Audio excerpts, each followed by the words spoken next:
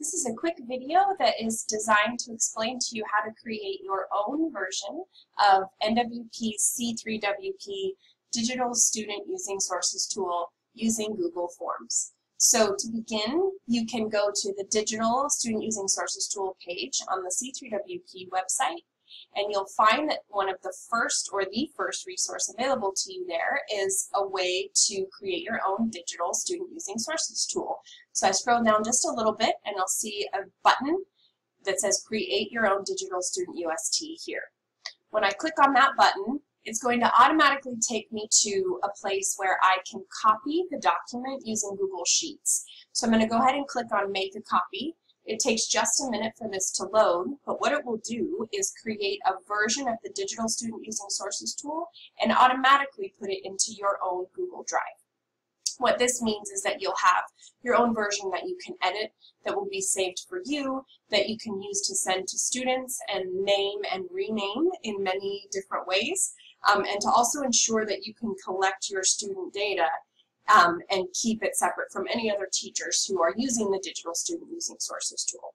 So this next step is a little bit backwards because we're going into the copy of the Google form through Google Sheets. But from here, I'm going to go ahead and click Form and Edit Form, which will automatically then take me to an editable version of this form.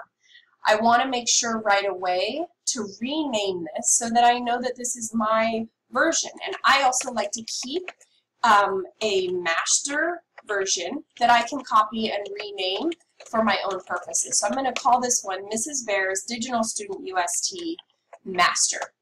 From there, I can create as many copies of this as I want to for different rounds of the Student Using Sources tool. So as students use it multiple times over the year, I will maybe want to name those by round A, B, C, D, or round 1, 2, 3, 4.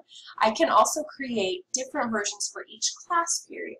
So if I'd like to have data just by class period to look at with students, I can do that too. So once I have my own master version created, I can also edit the questions if I want to add other information or additional questions or whatever else I might want to change about this. So you'll see that. Now how I make copies is I click up here and I go to make a copy, which will make a copy of this that I can always rename just like I did for the master. And then one other thing to know is that once you've created your editable version, you send it by clicking here and getting a link that you can shorten and then copy and send to students. And that's how you'll get a link to the form that you want to send to students when you have it ready for them to enter their data as they're analyzing their own papers or papers of their peers.